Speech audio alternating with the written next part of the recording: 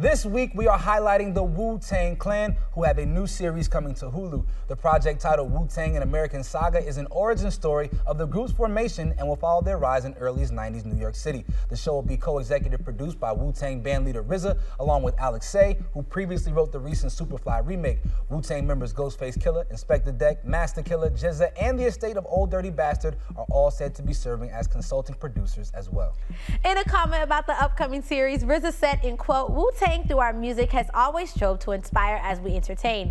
This opportunity to continue the Wu Saga in the 10-episode series will exponentially increase our inspirational style of entertainment. And the immortal words of ODB, Wu-Tang is for the children." I think this is a dope project, and honestly, for my generation, we may see the brand and not know what it represents. So to understand the backstory of Wu-Tang and where they came from and their music, I think that would be good for us. That's so crazy that y'all see the logo and it doesn't even like resonate. It doesn't. The first album I ever bought was a Wu-Tang album. So for me, like this series is gonna allow me to relive my childhood to a certain degree and to see, how the group really formed. And I love the fact that we can tell history, hip-hop history, using the people who were actually living it. So it's a first-person narrative of what really transpired. So that's awesome that we're gonna be able to see that from their lens.